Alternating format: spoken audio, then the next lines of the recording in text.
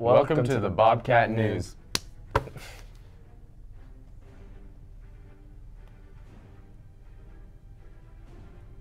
Good morning, everyone. I'm Zach. And I'm Michael. If you are interested in a picture of your club or class in the yearbook, please contact the yearbook staff to find a time to get your photos taken.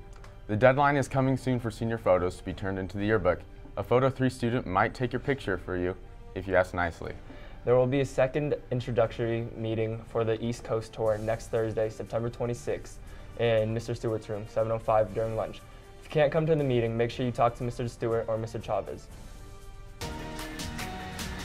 I loved seeing the buildings, the colors, all the new stuff, especially being in Rexburg and then going to there.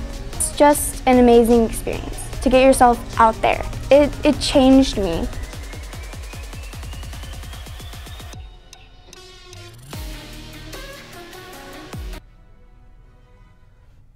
The Aviators Club of Enthusiasts, or ACE Club, meets on Tuesday. The club is on the lookout for more joysticks for the flight simulator. Talk with Daniel Fulmer for more information. National Honor Society candidates, fill out your application, pay your money, and get it in by tomorrow. September 24th at 6 p.m. is the induction ceremony for new members. A Boise State University rep will be here to meet with interested students today at 12:20. Students who are working during potato harvest turn in their paperwork ASAP. BPA meetings this Tuesday in Mrs. Brzez's room, 8:05. Lunch will be provided. We will be voting on leadership. Dress Up theme tomorrow is Spirit Day. The ACT prep class starts September 23rd after school. For more information, come grab a registration form in the counseling office.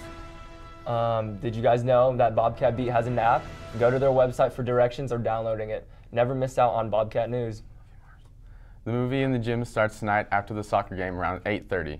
Be there or be square. After 3 days of homecoming activities, the teachers are up to 653. Sophomores are just up ahead of them with 1,692 points. The juniors have amassed 2,020 points, and the seniors lead with 2,866 points. Now everyone, please stand for the pledge.